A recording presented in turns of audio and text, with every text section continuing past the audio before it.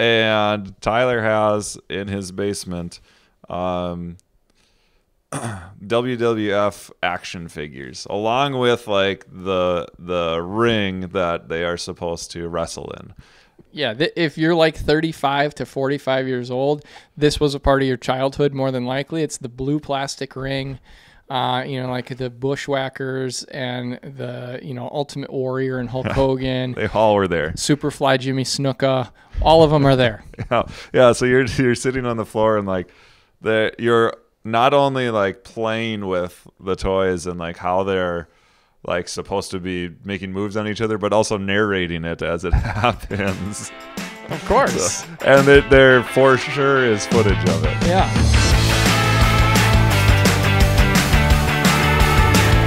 What's up, everybody, and welcome to the Stable Cyclist. My name is JP, and this week we've got a bonus episode on tap, something that is different, but something I'm very proud to pull back the curtain on, and it works in tandem with something very special on YouTube that releases Friday. So I don't know if that's tonight, wherever you're listening, or yesterday, but it released on Friday. Back in February, I released the film MAAH DAAH HEY, a documentary following the stories of Tyler Huber and Kelly Magelky at this year's MAAH DAAH HEY 100. But the story of how we got the story was crazy and complex and unique, to be honest. And so for this bonus pod, I wanted you to meet one of those people, another unlikely hero in this story. There truly is no documentary without him, and he is one of my absolute closest friends as well. The guy listed as DP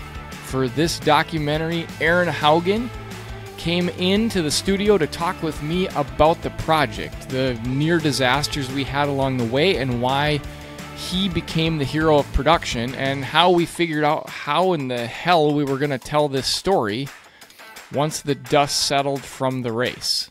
There's no ads today, just two friends talking about working together in a really beautiful place. While there are no ads today, I will ask you to snap a screenshot while you listen and share on social media and help us keep spreading the love of the Stable Cyclist podcast. You can tag the Stable Cyclist as well, because you, our amazing listeners, are the number one way that this podcast continues to grow. When you're done there, you can head over to YouTube to watch the full behind-the-scenes episode for MAAH DAAH HEY, where Tyler Huber, Kelly Magelky, and race director Nick Ybarra share their stories from making the MAAH DAAH HEY film. All right, enough of all that. Let's bring in Aaron Haugen to the studio. Well, Aaron Haugen, this is our first in-person podcast we've had, and unless you're really reading the credits carefully of the MAAH DAAH HEY film, most people on the Stable Cyclist might not have any idea who you are. And you are the guy who basically made sure the footage on race day and race weekend happened, because I wasn't operating super well, as we'll get into in a little bit. But you're also one of my closest friends, and you teach in a nearby school.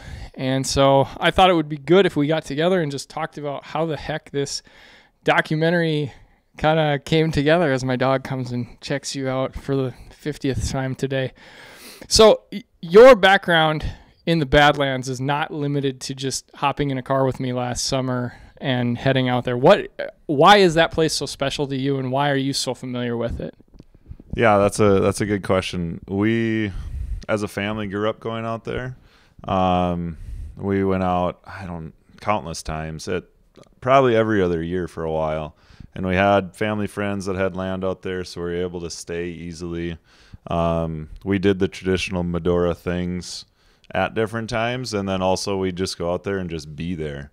And so it was always a place that, I don't know, like when you've been out there now, you're like, this is a place that just is like, you relax, and it's just, you kind of can just let go a little bit. And so it's always been that for me. It's a place that I think like nature kind of takes over, because there isn't a whole lot of just other stuff you can do. And so it's just been a comfort place. It's definitely not somewhere where I'm like, I want to go out there and set roots down. But it's also a place where I'm like, if I can find a reason to get out there, like I'm going to go and we're going to spend a little bit of time there. And we left after the premiere in December, I think it was. And like we're driving out of the Badlands 10 miles out or whatever. And it's like, I think I mentioned to you, like, it's just not fun leaving. So, and like I said, it's maybe not somewhere I'm going to live someday, but man, it's a place that I just enjoy spending time at. Well, and you've told me some crazier stories about being in a 4x4 with your cousins out and making mischief, and what maybe some more old school people would know before the MAAH DAAH HEY Trail was even there, the kind of things people would go do out in the Badlands. And so definitely the idea of adventure going there, I think, is forefront in your mind, if I'm not mistaken. Yeah, no, that's exactly right. Like we had cousins growing up that were up in Williston, which is north of Medora area, 80-ish miles, I think. And so we spent a lot of time out there. We'd spend winters out there pheasant hunting and driving around. They're older than me, so they had driver's licenses and were cool and stuff like that. And we're tooling around in different vehicles and going out and finding stuff to do. And it was a blast just getting to spend time out there. And adventure is probably the way to describe it, because there wasn't a whole lot else. Like there's no big city. Like even you're driving into Dickinson, like you're gonna go hit Walmart and go maybe get a couple other things, and then it's like, all right, now what? So you had originally been the guy on tap to be my support person, as I was supposed to go out there and race. I have this big mountain bike accident in July, a major concussion or severe concussion, however we want to label it. And I call you and say, hey, I had this accident and I'm not going to race, but let's go out there and film. Why did you not freak out over that idea? And B, did you really know what you were getting yourself into? First, no, not a clue what I was getting into. And we'll talk about that and get into that here in a little bit, I think. But when you called me, I suppose it was probably mid-July at that point, when you had kind of started to recover a little bit and told me you had a concussion and had the accident, and let's just go film Tyler. And I was like, I don't know who Tyler is. And so now obviously I do, but I was like, why not? Like we already had the weekend set aside. Both of us were able to get away and we had plans to race. And so I think it's a little bit of a trust thing and just being like, you might as well. But also like there's a history of like, things that John films, like they tend to turn out all right. And so let's just go see what happens. And if we get like a 8 to 10 minute kind of short out of this thing from the weekend, then that's going to be pretty cool. And it turned into a little bit more than that, but there was just a trust built in of like, let's just go see what happens, and a little bit of going with the flow. But we get out there, and people need to understand, initially we were part of the support team for Tyler then. And we were a part of meetings with Tyler and Melissa of like, we're going to have to run sag at some point because the river was too high. So we were going to have to split the difference. And this plan involved me having to cross the river on my bicycle, on my mountain bike, and then catching up with whoever was on the back half and continuing to film. The weather hits, the course gets all turned around, and we realize, we're not going to have to sag at all because Melissa can do everything. But also, this gives us a day to go film. This totally changes how we are going to film this race.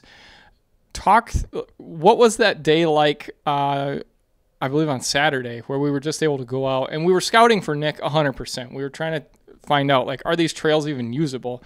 But also we were trying to film sometimes wisely and sometimes not. Yeah, the race being moved back a day was probably the biggest advantage I had as far as filming goes, for a couple different reasons. But first off, like as much time as I've spent out there in the past, like not once have I knowingly been on the MAAH DAAH HEY Trail, and not once did I ever look at a course map, except for like, I mean, maybe for 5 minutes, like the week leading up to the race, when I was like, I probably kind of should know how this works before we're going to head out and film this. And so like I had briefly glanced. I knew that it was like a north to south, point to point course, and that on our way out there, at least at the time, that's kind of how it was going to work, and we were going to have to play a little bit of a part in helping Tyler like finish the race.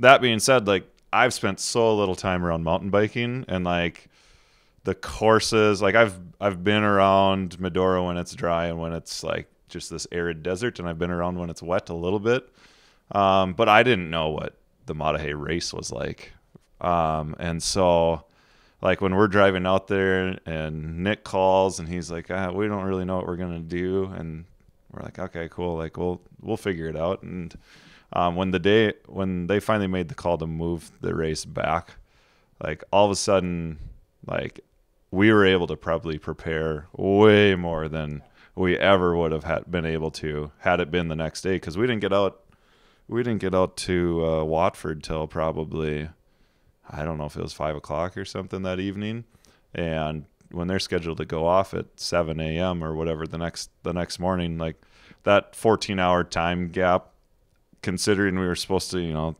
probably eat something and set up a tent and like do all these things to prepare for the day and break a tent and break a tent. Yeah, there's a picture somewhere of that. Like it would have just been a whirlwind, and things would have turned out, but it wouldn't have been the same with the race being moved back. So we were able to go out and film.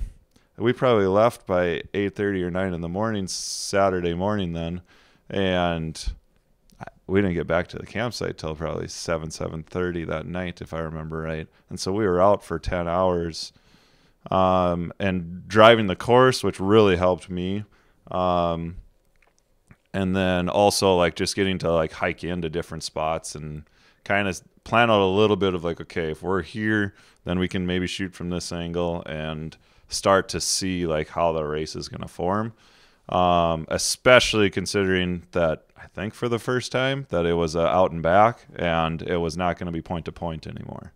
Yeah, it gave us all these opportunities to look at things totally differently than we had coming in, and all of a sudden we started recognizing places like, oh, actually we can go here and shoot them going the opposite direction, and we can see for like a mile.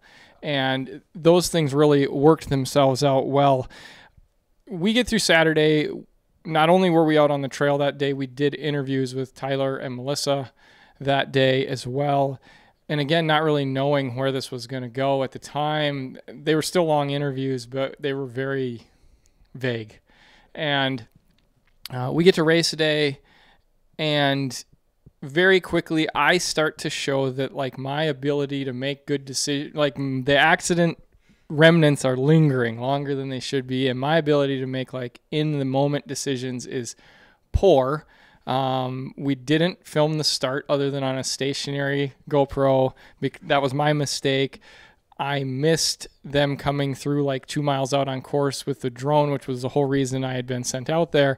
And you, as the day develops, you continually have these conversations with me that I mean, you can tell what they were like, and then also what your frustration level was as we went through the day. Yeah, I think indicator number one should have been, so you were going to pick me up Friday morning.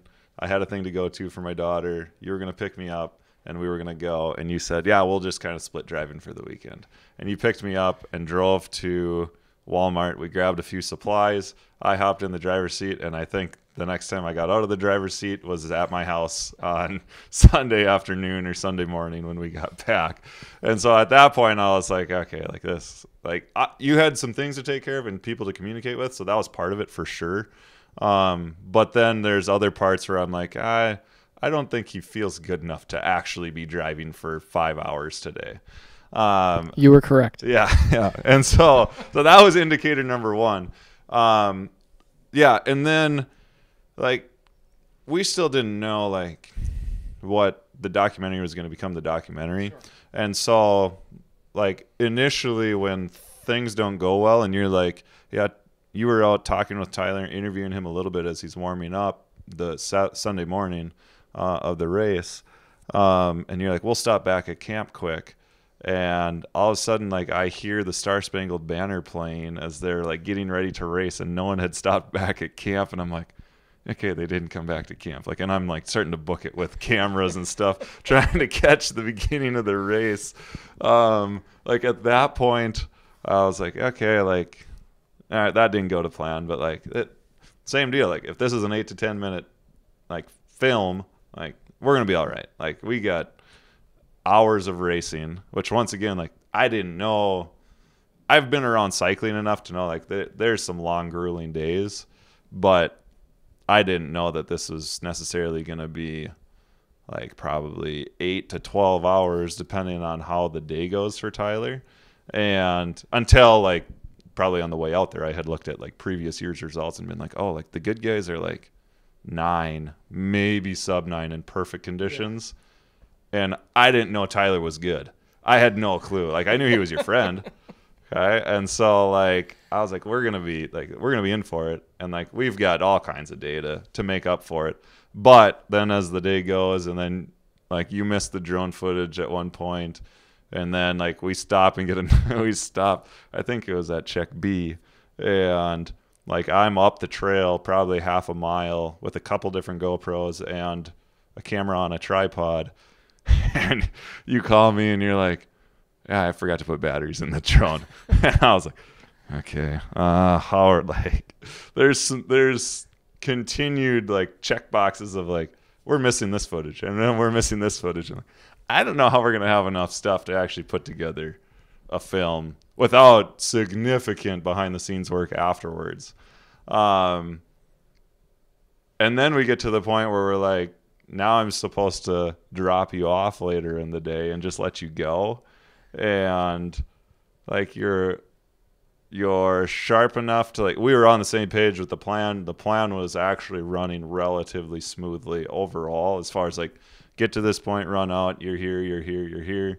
The realization that I was a disaster didn't come till a week or two later, going through footage and listening to our interactions. And me saying things like, I forgot to push record, or I forgot to I forgot to put batteries in the camera. And you would just be like, okay, in the background. So, but on the day it wasn't, I didn't feel like, man, the train's going off the tracks here. Yeah, no. Yeah. So when I said, hey, drop me off at check A, I'm going to ride in 7 miles to the top of Never Ending to film these epic shots of Tyler or whoever's in the lead. You know, at the time, it didn't feel like this was a dangerous proposition or something stupid that I was about to go do. No, I had no doubts you were going to get there. Like, there's no doubt in my mind, like, there's enough people coming on the track, and that's part of the course too this year, especially where like there's some shorter routes and shorter races that are going through there that I was like, all right, like there's going to be people, and it turns out there was people checking on you, even though you were trying to just film. And like, so you were going to be safe. I wasn't concerned about that. I also had no clue if we were going to get anything video wise, and it turned out we did, and it was fantastic. But it was about the only thing I did right all day, to be totally honest, on the camera. For people that have watched the documentary or that are gonna go watch it, almost anything you see during the race itself, you shot it, because I was such a mess trying to remember to do things or not being able to remember, except for the stuff that you see late when Tyler's out in the lead and the music's really epic and he's heading back to camp. But pretty much anything else was your doing. The only other shot that I got that was a success was when I hopped on the bike and rode next to them on the road while you were waiting for me up ahead. And Kyle Leftwich was driving our vehicle back to us. So there was a lot of coordination of things. But yeah, most of what you see in the documentary is because of Aaron just being steady all day and not even necessarily knowing what you should be shooting or what you were supposed to shoot, but you just did. And that's, it ends up being great in the end. Yeah, some of it, like, you look back and you're like, I don't have a videography or photography background at all. I've taught, I think, 2 photography units in 11 years of teaching. and not like classes, but just like little mini units. And one of them was during student teaching, which is such a whirlwind that like, nothing is going great at that time. And so like I had enough of a background like teaching wise to be like, here's kind of how you think of things, but to actually execute it, like, you know, with teaching, like you can explain how things go, but then the kids get to go do it for 45 minutes and you're just like answering questions and troubleshooting. You don't actually get to do this stuff. Like I teach Photoshop and Illustrator stuff, and I can do it because I've put time in outside of class, but like they come in for 5 days a week, 45 minutes a day, and they're just like in Photoshop and doing stuff. And then like there's a couple talented kids each class where I'm like, you're way better than me. Like it's not even close. And so videography wise, I was just shooting and like really hoping to get Tyler in the frame. Turns out that we got Kelly in the frame in hindsight as well. And then hoping for some good backgrounds, which like the Badlands offer without fail. 100%. And so, yeah, we get Kelly in there, thankfully, as it goes. Because like you said, initially this was totally 100% going to be a film about Tyler. And I want to talk about, and this is where we really pull back the curtain on things. I want to talk about how disappointed we were that the day ended. Like, and I have to say, I'm honest about this, and I was honest with Kelly about it, even though he has become a very close friend of mine through this process, a person who, you know, I'm very transparent with, but even at the time, the shot where you do see how we felt about him winning is he comes around the last corner and I step out into the gravel road and I give him a thumbs up. And I was just, to be totally honest, I was being polite because I was in my internal dialogue was like, oh, what are we going to do now? Like we had this story about this amateur winning and it didn't happen. And now what? And and yours, there's funny stories from you that Kelly at the end of at the Medora premiere asked you, like, did you get footage of me right after I finished? And I was like crying on the ground, and you said, no, I was so furious and irate because so what happens, if you've seen the documentary, you've seen it, but like they come through the finish line and they're supposed to go back out for another like 11 miles or something like that. And when they were coming into the campground where the finish line was the first time, like we knew Tyler was ahead and we had information that he had a gap, and however many minutes that was is a little bit up in the air and depends on who we had asked at the time, but he had a gap and we're like, this is like, you can't write this. And simultaneously we had conversations in the car throughout the day of like, oh, we're really good at telling stories of second place finishers. And so like, how do you tell a story about a winner? Like, besides that it writes itself, like this is not really kind of how things work. And so they came through, and whatever the gap had been when they came through, I was at the finish line when they came through the first time. And it was like, Tyler comes through, I'm fired up, he's in first, and it's not 20 seconds later. I think I had started my stopwatch because I was curious on the gap. It's like 18 seconds, and all of a sudden Kelly comes through, and he is flying, and I'm like, oh boy, like now we've got a race. And like the cycling racing background that I have, like all I wanted was a drone sitting up in the air so I could just watch them and just like be like, this is an incredible race. But yeah, so then I'm set up behind the finish line, and I don't know who's going to come through first. So no matter who comes through, like I have to film. And so I can see it's not a half mile, between a quarter and a half mile down, there's a last straightaway. And so I can see, and somebody comes around the corner, I hit record, and I'm standing behind the camera, thankfully, probably, because I'm sure I hit record and my head just hung. And I was just like, you got to be kidding me. And same thing as you, like, you knew Kelly a little bit and interacted with him a little bit. I didn't know him at all. And you had said, he seems like a great guy. And I was like, okay, like, cool. But, like, our guy is not, like, our guy's the guy. And he's not on camera Our story just got ripped up. Yeah, like, and so I film him. He comes through the finish line. I figured, like, that it was important that we get the winner because somehow it's going to tie in. And he's very emotional coming before he even crosses the line. And then like he crosses and stops, and I cut the camera, and then he's like on the ground crying and super emotional, for reasons that we probably find out towards the end of the documentary. Yeah. And like I'm behind the camera, like literally kicking the ground, like the cartoons, like because I'm so frustrated that Tyler didn't win. Yeah. So that led to a very, and it was like a great day for Tyler, like second place, like, Unbelievable. Yeah. It was just in our view of like, we're trying to tell a story, and the story didn't turn out quite how we had thought it would with 10 miles to go. And we didn't quite know what to do with that. And that was, we got in the car that night, drove back to Tyler's house, because that's where we were going to stay that night. And when we got to Tyler's house, we had interviews left to do with Tyler and Melissa about the day, and how that went.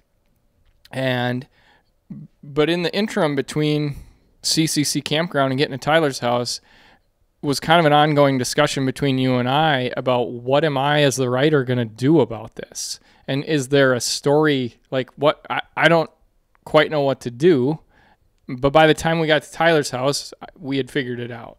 Yeah, when the story just gets blown up the way that it does, and it was written perfectly for, if like I think the total was 104 miles, like it had been written perfectly for like 93 miles, and like which is a high percentage. We'd all take that, and then it wasn't, and we're like, okay, so this is a long conversation that we have from Watford, essentially probably pretty much the whole way to Bismarck, back to Tyler's house, and it's like as you kind of start talking through the story and like, okay, how can you frame this?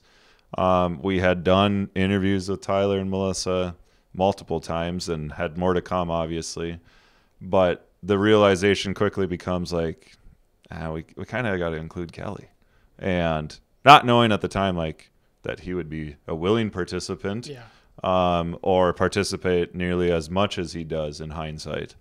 But you have to, like, as much as the story is about Tyler and the amateur and the comeback story and the like quote unquote hero status of Kelly, like the story also is about Kelly and just like who he is and what mountain biking has done for him throughout his life. How did you like contact him? How did you bring him into the conversation? And then how did that like develop into him being like or possibly the central character in the documentary? So almost immediately after our conversations going to Bismarck, and going back to Tyler's house, I reached out to him, and I don't know if it was through social media or whatever. And I just said, like I said before, like you mentioned, I did have a relationship with him, but it was very much at a distance. He and I knew each other through our work with Gopher Graham and mental health advocacy. And so like we knew of each other, and I knew that he ran a film company. And so in my mind, I was like, the long shot here is that he knows how to help me make this happen if he is so willing. And ultimately I was just very truthful with him that I said, I am concerned that I have a story where you have become the villain. And I did not know, I did not want him to be the villain. If you've met Kelly, he's the kindest person that you will come across. And you can go back and listen. He's the original interview on this podcast. But also, I just was like, Kelly, I can't have you be in the story as the villain, and you're not, like, that's not who you are. And I said, I have some ideas of how we can do this, like how we can make this work. But yeah, are you in, or do you want to participate? And he came back with, yeah, totally. I actually just told my wife, I think you might be reaching out to me. Because, like I knew that the story didn't maybe develop as you had hoped it would. And then he said, I can help get it set up on my end, what needs to happen so we can do this. And so he had his DP that works for him, Luke Askelson, come and set up their cinema camera and get like this great backdrop that you see in the documentary. And then we FaceTimed each other while he, recorded into this super nice camera. And what I thought would be maybe a 20-minute conversation turned into like an hour and 45 minutes. And that doesn't mean Kelly's windy. It's just like he's a great storyteller, and he understands exactly what needs to happen. And to be quite honest, like when you do this for a living, like he does, and makes documentaries, he understands what I was looking for. And so that was when I finally realized, like, I think we got a lot more than a little cute YouTube video. This is going to be a feature film. And then it was trying to like piece it all together. And so I reached back out to Tyler and said, Tyler, got to come interview again. And yeah, we kind of, away we went after that Kelly interview, because it was just so in depth, and he gave me pieces that we could play off of and work with in the story that I didn't know prior to that. Yeah. And you go back, like in the documentary, you go back to the point where like you get the kid footage of him and him just absolutely destroying himself a couple times. And like, it's these things that like, until you reach out to him, like the documentary isn't the documentary without like some of what he has not necessarily given, but just offered, and like, here's some pieces, like, but also like he knows from a writing standpoint, like the storyteller still has to be able to take and weave it together. Well, and that's so important that I want to just stress to people is part of the reason the documentary has been successful and people like it is because of all those pieces he gave me. You know, there's hundreds of photos he sent me, and, you know, videos of him on the bike crashing and, you know, riding, snowboarding and crashing. And like, that's really effective. That's really important. And so when people get put in the situation where the story is being told about them, the more they can give the producer, give the writer, the better the story is going to be able to be told. Right. And so like on that, with more background information just being needed, Kelly's main SAG guy is his cousin Ryan, and Ryan's at so many races, and there's footage in the documentary of him from years ago and just working, and he and Kelly are honestly a really, really well-oiled machine. And so how did you go about contacting him? How did you go about getting his interviews set up and making sure that like that part of the story is a closed loop instead of just kind of dangling out there? Yeah, I knew that Ryan was like very technologically savvy. And so I knew we initially had a plan where I was going to mail him some gear to make it all work. And then we were going to do something kind of similar to what Kelly and I did. And Ryan lives out in Vegas. And then Ryan was like, well, actually, I'll be in Fargo for a work trip. And I was like, okay, well, I'll like come to your hotel. And then he was like, well, actually, my part of my work trip got canceled here. I'm going to come to you. And so we, you know, my house at 8 p.m. isn't real conducive for an hour and a half sit down interview with 5 kids running around and a dog and my wife and everybody. Like, so I asked one of my neighbors, I said, hey, can I come and like set up in your barn? And it'll be silent. Their barn is not used anymore. It's just storage. And they were like, yeah, come on over. So Ryan and I met there, shot an interview. And again, like, I knew what I had gotten out of Melissa, and it was like gold, right? But you don't always know when you're talking to like a support person, how much storytelling they're going to give you. And again, I sat down with Ryan and I was like, it'll be a 20-minute interview. And an hour later we were done, and I was like, oh my goodness. And you watch the documentary and you're like, Ryan's in there for like 3 clips. And I'm like, yeah, that's all we could like fit. But there's all kinds of stuff. And some of it this month, on YouTube, I'm putting out different videos, and one of them is about SAG support. And you'll see a lot more of that Ryan interview that ended up on the cutting room floor for the doc, because it's just such good stuff. But that's how, you know, Ryan ended up in the doc, Kelly ended up in the doc, all these people far away ended up sitting down with me, sometimes in person, sometimes not. So we've talked, Kelly is in the videography business and creates and is a master of all domains within documentaries. Like, he's extremely talented.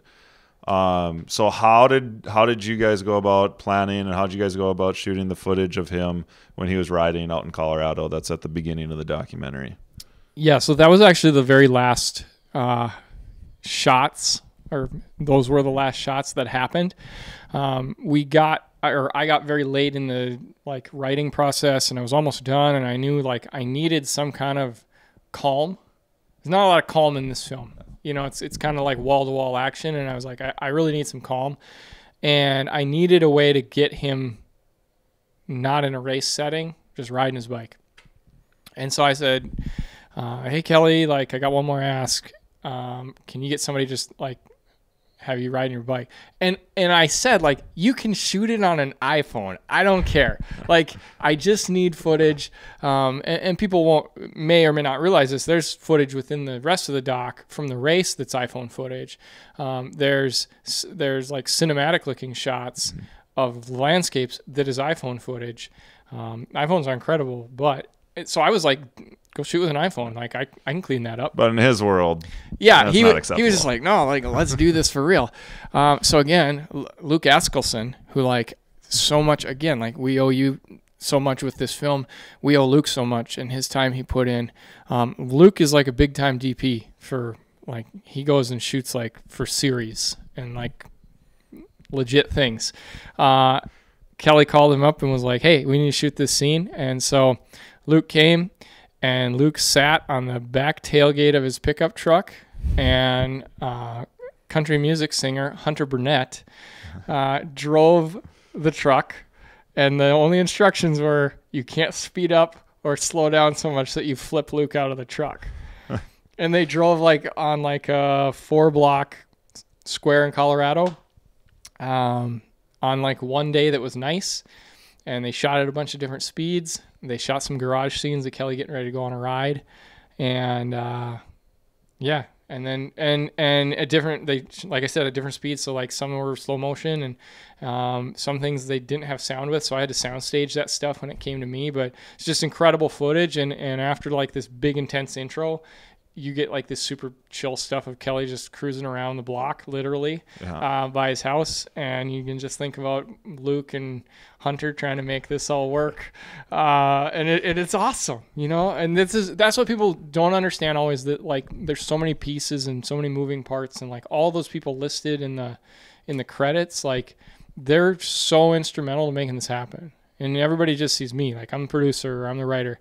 It's none of it happens without these other pieces, you know. And I feel bad, like, I didn't know the Hunter piece until, like, a month ago. And, like, he's not listed in the credits, and I would totally have listed, like, truck driver Hunter Burnett, you know, just because it's funny. But yeah, everybody's got a hand in this, and it's huge. And when you get a 90 or 95 minute documentary that comes out, when you're like, I think I'm done, and then you realize, like, this has to be cut down. Like, how do you go about the process of, like, okay, this seems really important, but maybe to make it a little more consumable or more marketable to others, like, how do you cut? Like, I sat in on interviews with Tyler and Melissa with you, like, they provided fantastic stories and fantastic information that aren't in the documentary. And so, like, how do you go about those choices? A lot of it comes down to, like, figuring out what is nice to know versus what is needed to be known in the story. And you'll hear writers talk about that in different ways, but this isn't my first rodeo doing this. You know, I did Kazin, which you show up in a few different times. I did We Are From Pelican, which is a 7-episode, like, long-form documentary, also on YouTube. You have to decide what is important and what isn't. And there's just certain things that aren't really relevant to the story, even though they're interesting. And the best example that I can give is I've had a number of people say to me, well, I wish you would have told us what MAAH DAAH HEY means, right? Like, really relevant question. Yeah. And there are these incredible stories about how the trail came about the people that are involved. Gerard Baker, the man who named the trail, why he named it the way he did, what it means to the Native Americans who used to live there. Those are incredible stories. Within this story, they weren't part of this story. And that doesn't mean they're not important. Right. And so you come to a point where you have to figure out, like, yeah, it's really nice to know what MAAH DAAH HEY means. And trust me, there's a future project that we're working on about those stories. But for this one, it wasn't important. And the thing, you say 90 to 95 and people are like, it's an hour, dude. And I'm like, well, it was an hour it was 95 minutes initially. And there was the first 30 minutes of the film were all about those questions. Right. About how the trail got here. And if you watch, there's a older guy, Uncle Phil. He's not even credited in the film, but he's the very first quote you hear in the film. And his stuff was gold, but most of it didn't fit within the type of storytelling. So I had this 30-minute open all about how the trail got there and how these things happen. And at some point I was like, people are going to like click off before they ever get to the actual story here. I've got to take these 30 minutes and I've got to cut them down to 2. Right. And so I found the opening song and I was like, whatever you need to tell in those first 2 minutes for people to understand, you got to fit it here. And if you can't fit it in here, it's not going to fit. No. And that includes the quote from Phil, which like you could watch 90 seconds of the documentary. If it's the first 90 seconds, you're like, oh, I kind of get the Badlands. Exactly. And that is what the writers in any story is trying to figure out. Like, how quickly can I communicate what we're talking about? And how can I make sure people stay engaged? And when you go through that process, then you start, sometimes sadly, cutting out all these other pieces that are interesting but aren't going to keep the person engaged. Yeah, so in the past, the couple projects you've done in the past largely revolved around, and you built the score for most of them. And so, like, how did you go about that in this project? And, like, what pieces did you take from the past that you're like, I think I can, not that you can use the same stuff, but I can use some of these same techniques here, versus like how much of it was like, this is brand new and we're building this whole new like adventure documentary versus like a basketball focused one or the soccer one that you had done a few years ago? Yeah, certainly the music plays a huge piece in the emotion, like just in how we feel when we watch film. Time was the biggest enemy in this one. I knew that we wanted to premiere it out west by early December. And then I knew beyond that, February was my deadline. But really, once we got to December, it needed to be mostly done. And scoring a film or scoring a series takes the most time because you're having to make sure everything hits when it's supposed to, and you're having to make sure all these things play out. And I knew from the very beginning, I just didn't have the time to do that or the energy. However, I still knew, like, in my head, if I'm writing this part, I want it to be like this vibe. Right. And I know these are where I need my hits to be. And so I kind of built it as I went. I used a company called Artlist, which is royalty free. You pay a subscription. And it's not my favorite thing to do because I really like the creative process, but I just didn't have time to write the score this time. And so that's just what I did. And a lot of times it was finding like, okay, here's a song for this section. Now we got to make this section fit that song. So right. No, that makes complete sense. So at some point, like you are building towards when I got home Monday morning after we were all done, other than like sending you pictures from my phone and videos from my phone, like my part was completely done, and being a sounding board potentially for like, am I remembering this the right way? Correct. And that's not even like, it's a little bit to do with concussion, but like you and I have both listened to Malcolm Gladwell enough to know like our memories aren't good. Yeah. Like, we don't want a Brian Williams situation. No, right. And so you're building towards like this deadline in December, but also like more of a real deadline in February. And then other conversations happen where like, okay, how is this going to get out to the masses? Like, where is this thing going to be released to the public? And so at what point during that process were you like, I think this might be a little bit bigger than I thought it was going to be? That's a good question. You know, it's when your friends tell you something is good, you don't always know what, like your BS meter can't read that always or detect that. So, when you and some of my other close friends would be like, yeah, this is really good, I was always like, okay, thanks guys. When we did the 2 premieres, And Kelly had told me this a lot ahead of time. He's like, you need to do premieres so you can sit in the room with a bunch of people and just watch them react. And I was like, whatever, man. And when we sat in Medora and then we sat in Bismarck, and the Bismarck one especially, and I watched total strangers respond to this in the same way that my friends had responded to it, I was like, okay, I think we're kind of, cooking with gas here. And then it was just, it gets to be February 2nd and I'm in Denver and we had a really good premiere on the 1st. And, Kelly's like, what do you want to do today? And I'm like, I don't want to sit around and wait for this thing to come out and just watch metrics on YouTube. So we end up walking it, going up to Red Rocks and hiking around and just literally driving around in the mountains to keep our mind off of it. It's terrible. Yeah, it was terrible and wonderful all at the same time. It was just fantastic. Let's just drive around. That's a good time. So, I still didn't know. And I remember, I think, then I got snowed in Denver. I was staying with Kelly. And I remember, I think the second day it was out, it did 7,000 views. And most of my videos, they're about a very specific thing. They're about mental health in the bike world. So the audience is very small. The people who follow this channel are very loyal, but it's niche for sure.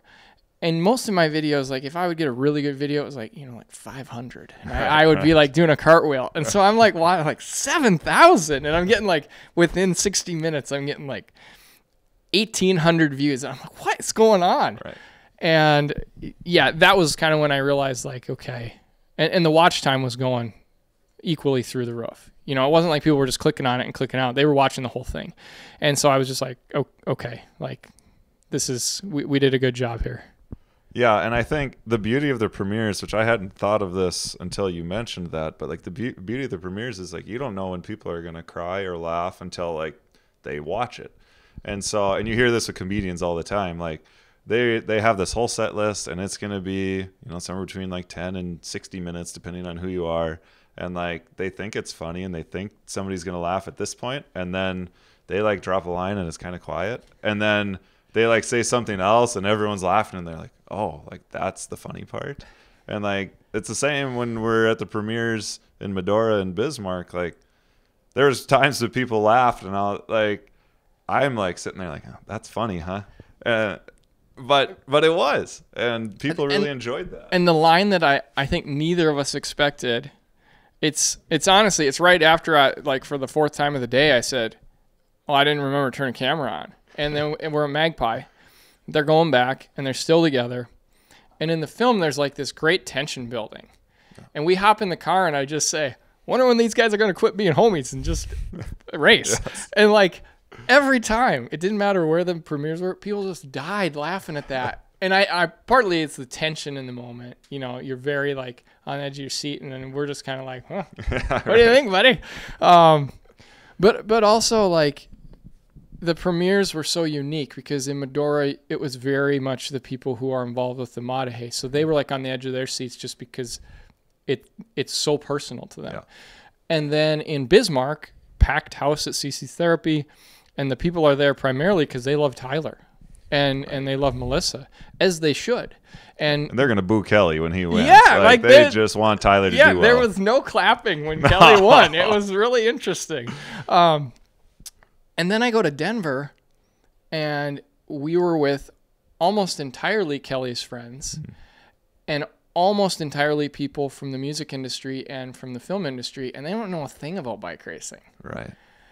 But they were finding a lot of the same things funny. They were finding a lot, and it just brought me so much joy when one of the people there just turned around about the time that Tyler takes off, and he just goes, "This is so good," and gives me a hug in the process, and I'm like, okay, this dude doesn't know anything about bike racing, and he's in. Right. And so it just being with people, getting to watch something together, and part of it is we forget how important community is. Oh, yeah. We forget how good it is just to sit, and it's not because of COVID. We've just in general, part of it is, but a lot of it is we've just isolated ourselves You know, with these phones and the ability to just be by ourselves, and we don't sit together with people and just like do something at the same time. And we don't sit with friends very often. And I think about why I spoke at the Bismarck premiere. And I just talked about like what they have is so incredible, you know, not because they all came together and watched this premiere, but like that's everything with the bike out there. Right. They understand the need to get together and hang out. It doesn't matter if you're fast or slow. We can support each other. We can love each other. And it's just incredible. And in general, like as people, we need to find those groups, you know, we need to find those opportunities to be with one another, whether it's in a public setting or a private setting, getting together with friends and family like we do sometimes with our families when our schedules allow it. But it's just good to be together. And we've missed out on that. And for you and I know going to those premieres was like really a good reminder of how important it is just to gather with people, even if you don't know them necessarily, right. but just to be together and like, we're all laughing at the same thing right now, or we're all sad about the same thing. That's okay too. Yeah, for sure. And that sense of community that you can't just pretend it to happen. Like for that group out in Bismarck, like that has to be very intentional for them. And like for the two of us, like if we or our wives sometimes like don't text each other and be like, hey, we need to get together, like it doesn't happen. Yeah. And so, and it has to be intentional. And otherwise, like you are just going to go home. And there's nothing wrong, especially for the two of us, to be home a little bit more because we've got kids running around the house and a wife who needs us and stuff like that. But like the communities can include them too. Yeah. But you have to be intentional or it just doesn't happen. Yeah. And you know, the group text thread we're in is sure fun, but it doesn't replace it. No, correct. Correct. It 100% needs to be in person. And yes, it is always our wives who are organizing it and not us. Correct. So the last thing we probably need to talk about is that we get through the whole weekend of running around the Badlands, filming. We come back to Melissa and Tyler's house and we interview them. It's like 12:30. We have been up since like 4:30 in the morning. And we are exhausted, and you go to use the restroom in our makeshift sleeping area that I have become so familiar with in Tyler's house, and you come out of the bathroom and find me doing what? Sitting on the floor, and Tyler has in his basement WWF action figures, along with like the ring that they are supposed to wrestle in. Yeah, if you're like 35 to 45 years old, this was a part of your childhood more than likely. It's the blue plastic ring, like the Bushwhackers and the Ultimate Warrior and Hulk Hogan. They all were there. Superfly Jimmy Snuka, all of them are there. Yeah. So you're sitting on the floor and like you're not only like playing with the toys and like how they're like supposed to be making moves on each other, but also narrating it as it happens.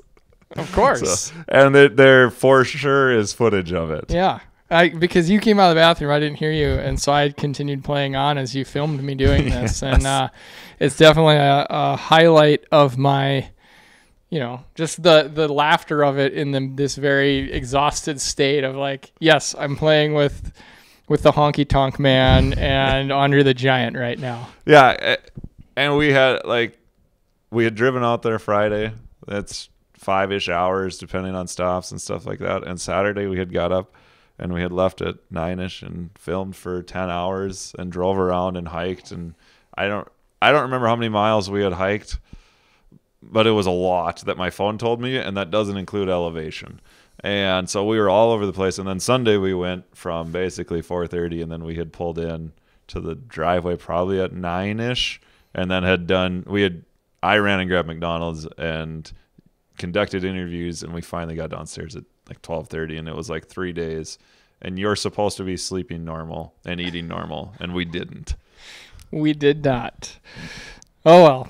Aaron, thank you for coming on today and hanging out. And just discussing this. And if people are, like seeing you or like knowing you're a part of this, they will be happy to know also that we're going to do this all again next year, as the race organization has asked us to come back and do this on kind of a regular basis, it sounds like. So we're keeping the band together, but we're adding to it. We've added 3 other people that are going to come with us and make us a little bit more functional and make sure that I do my job, and we know you're steady Eddie. So yeah, this is awesome, man.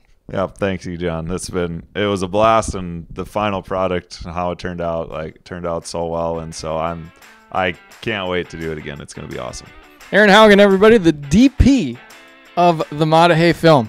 Thanks for listening today. If you want to hear Tyler Huber, Kelly Magelky, and Nick Ybarra share their stories from making the MAAH DAAH HEY film, you should head over to the Stable Cyclist YouTube channel, where you can find the newly released behind-the-scenes episode focused exactly on that, the MAAH DAAH HEY documentary.